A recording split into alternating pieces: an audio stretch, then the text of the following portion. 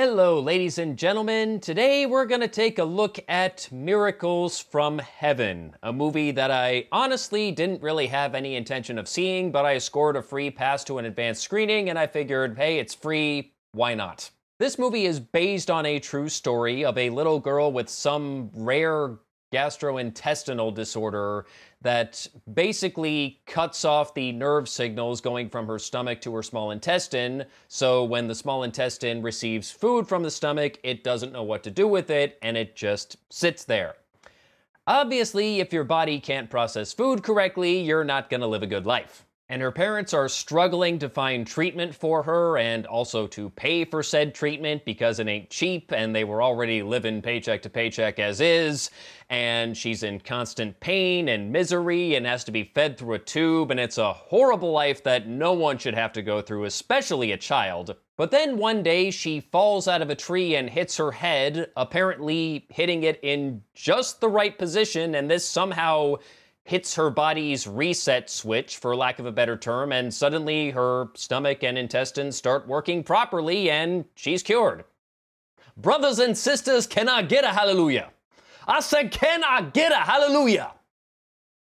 Yeah, if that didn't clue you in, this is a Christian faith-based film. Because it's a faith-based film, and those have a tendency to, suck, and because the trailer pretty much spoiled the entire thing, I was not expecting much from this. The only reason I saw this movie in the first place is because it was free. If I had to pay money for this, I wouldn't have bothered. But I saw it in any case, and the people running the screening told the audience before the movie started, Sony would like very much for you to go online and post a review on your website of choice. So that's what I'm doing, Sony. Doing just what you asked. But you may not like what I have to say. For what it's worth, the movie wasn't nearly as bad as I expected it to be, but it's still pretty bad. Honestly, I think the perfect tagline for this movie would be, come see a little girl suffer for 2 hours. Because that's pretty much what it is. From the moment she starts experiencing the symptoms of this rare disorder early on in the movie, up until the moment when she finally falls out of the damn tree, that's really all that goes on. She's just in constant pain, and her family is at least mentally and emotionally suffering right along with her, and it's just a whole lot of misery. And not much else. And it's kind of hard to sit through, honestly. Really, I'm just sitting there wondering how long they can possibly keep this up until she finally falls out of the damn tree and gets cured already. The sad thing is, the story itself really isn't all that bad. Honestly, a story of someone who is suffering through this rare condition that is slowly killing them. I mean, if your body can't process food, eventually you're gonna die. There's no way around that. And then one day she falls and hits her head just right, and poof, she's cured. Even if you don't believe in any divine intervention that's causing this, that is fascinating stuff. It really is. There's just not enough here to fill a full movie. There's a reason why they were able to summarize the entire plot in a 2.5-minute trailer. This is honestly something that would probably be better served as a segment on 60 Minutes or something. There's just not enough material here for a 2-hour movie. If there's anything I learned from this movie, it's that the Dallas-Fort Worth area apparently has some of the most incompetent doctors walking God's green earth. Because that's pretty much all the first half hour is. It's just a bunch of doctors almost comically misdiagnosing this little girl's condition. Like, from lactose intolerance to acid reflux, like, how does this even happen? And I don't know how much of this actually is true. I don't know enough about the real story behind this family to know how close this is to what really happened, but man, the doctors in Texas cannot be happy about this because it makes them look pretty bad. John Carroll Lynch plays the church pastor in this movie, and he is criminally unfunny. The doctor that this family eventually finds, who offers some form of effective treatment for this girl, is played by Eugenio Derbez, who you might remember from Jack and Jill. I'm kidding. Remember that guy? Yeah, he's in here. He's not nearly as bad as he is in Jack and Jill. I will give him that, but not all that great either. And this is probably the whitest movie I've seen since Gods of Egypt.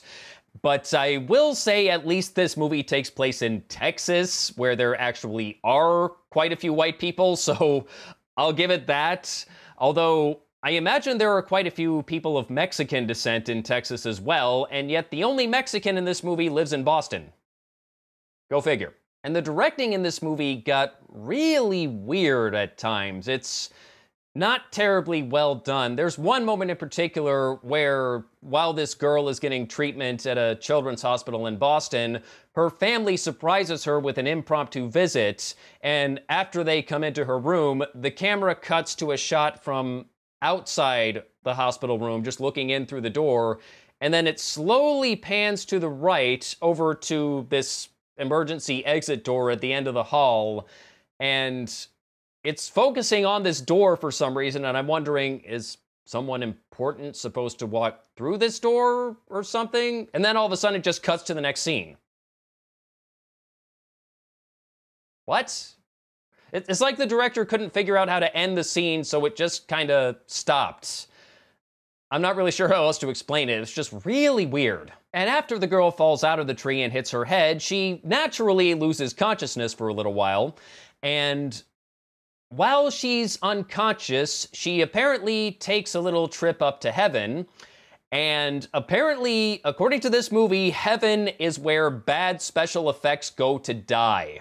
At first, she's walking on this badly photoshopped nature trail, and she comes across this lake with a cave on the other end of the lake that has clearly been superimposed into the shot badly. I mean, Sharknado had better effects than this. I'm not kidding. As far as the acting, I suppose it was okay. Jennifer Garner kind of has to carry most of the weight here since most of the story focuses on her and her daughter. And bless her heart, she tried. She really did, but no one could save this movie.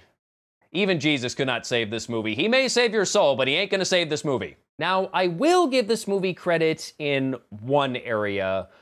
For a faith-based film, I was kind of surprised that it does not seem to be all that shy about admitting that sometimes certain people of the faith can be dicks. There's a moment in this movie where a few people from the church that Jennifer Garner and her family attend politely, as politely as you possibly can do something like this, suggest that maybe there's a reason why her daughter is suffering so much. Maybe it's a form of punishment for some sin that you have committed, or something your husband did, or maybe it's something that your daughter did.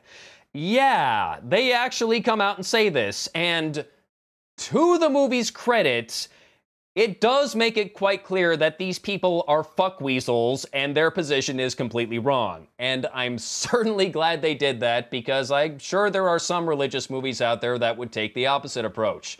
But fortunately, the people behind this have some sense of decency behind them. So thank you for that. I'm not going to thank this movie for anything else, but I will thank it for that. So final verdict: it's probably better than most religious movies out there, which really isn't saying all that much, but it's still not all that great. And like I said, its biggest problem is there's just not enough material in the story for a 2-hour movie. And even if you're the target audience for this movie, I don't think there's enough here that would make this worth paying money to see it in theaters. At most, I could recommend it as a rental, but that is as far as I will go. Even then, I think you're better off saving your money. And that is all I have to say about Miracles from Heaven, and I certainly hope the next movie I see is better than this. So until next time, take care.